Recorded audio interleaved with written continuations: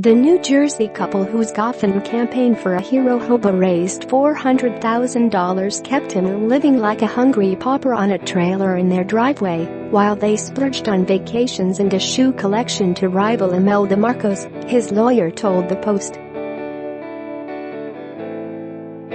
Down-and-out Marine veteran Johnny Bobbitt Jr. was scraping the bottom of a bottle of barbecue sauce for sustenance at one point, said Philadelphia lawyer Jacqueline Promislo. See also: cops raid home of couple accused of squandering homeless vet's cash. Cops on Thursday raided a New Jersey home and towed.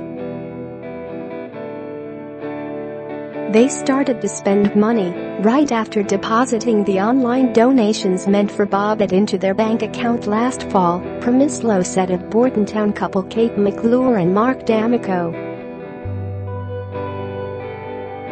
They went on shopping sprees, Promislo said.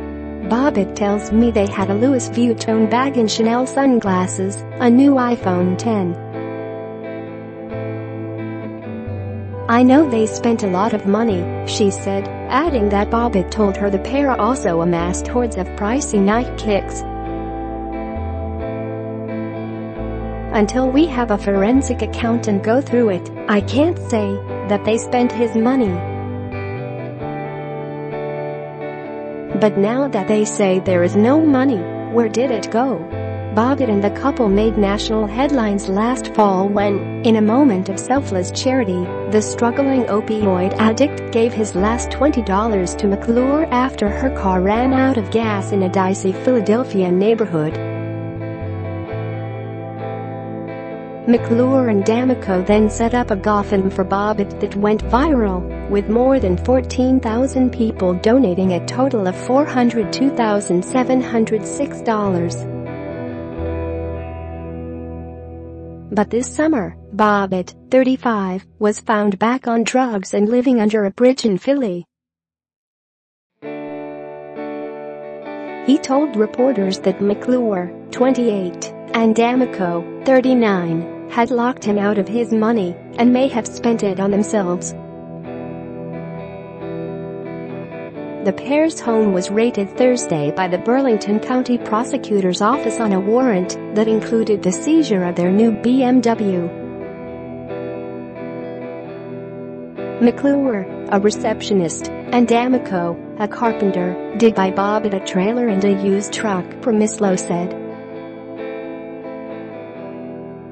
But they never gave him the key to the truck, which they ended up driving until it broke down, she said.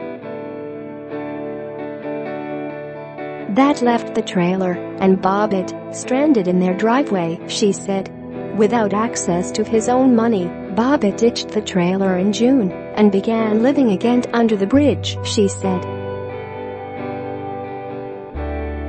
Both trailer and truck have since been sold by the couple, she added.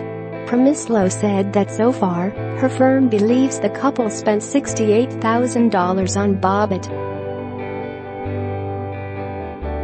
Taking into account GoFundMe's own fees, there is in my mind about $300,000 that was raised for Johnny that he doesn't have, and that they now say they don't have, she said.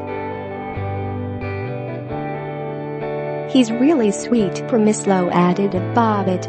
Even Friday, he said to me, when we were meeting and going over his bank account, he said, "You know, Kate's a very nice woman," said Promislo, whose firm, Cozen O'Connor, is repping Bobbitt.